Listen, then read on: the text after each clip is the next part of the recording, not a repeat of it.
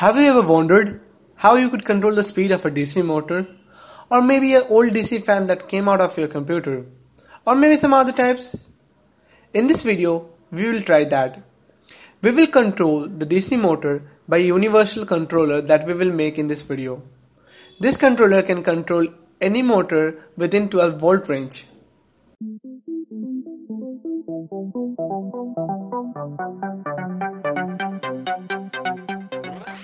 We will need the following parts for the project. The list is given in the description.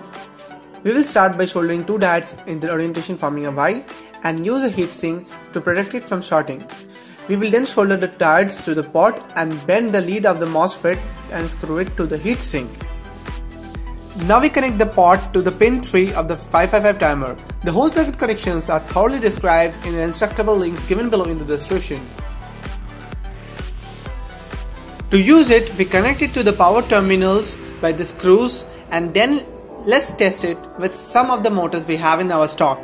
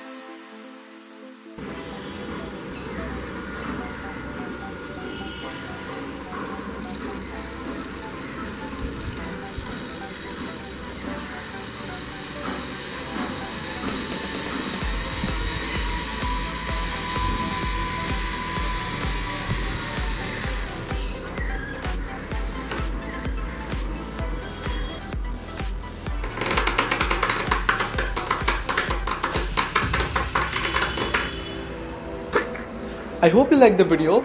Subscribe to our channel to get more of us, and I see you next time in Make with Rex.